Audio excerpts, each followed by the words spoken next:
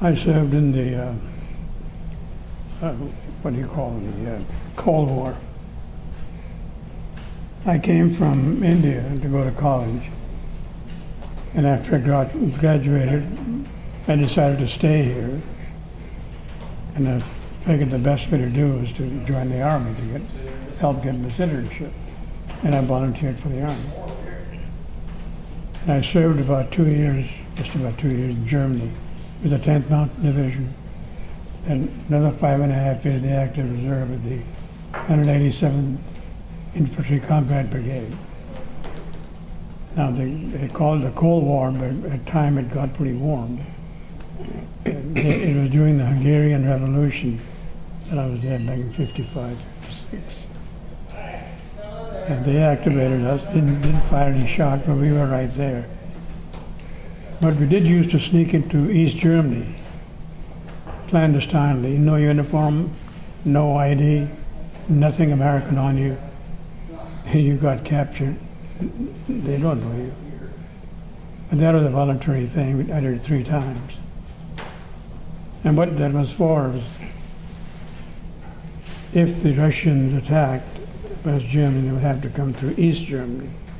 And they would drop us off, you know, halo jumps at night, to see what routes they would take to attack West Germany. So we used to make maps.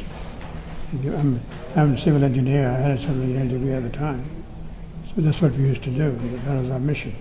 And they had the whole place mined out, you know, the minefields all over the place. You had to be careful. Well, you know, it was a voluntary thing, a macho thing to do. I mean, you couldn't pay me $10 million to do it now. At my age, I was 23. And the rest of the guys with me were 19, 20, 21. 2 of them were from Eastern Europe, volunteers. And I was from India. So we had a sort of a colorful little outfit there. One of our guys, he was Sergeant, just made Sergeant Fernandez. And we were going through this restricted area. You go under wires, you know, you crawl underneath. And he somehow decided he was getting cramps. So he did this and his butt in the air and got shot. We had to drag him across, 2 of us had to drag him across. Well, I was pretty tough at that age, you know. I'm 86 now, I'm kind of frail. But at that age, you know, I was a pretty strong kid. Plus I guess somebody in the outfit volunteered. Well, if he did, why can't you? You jump up.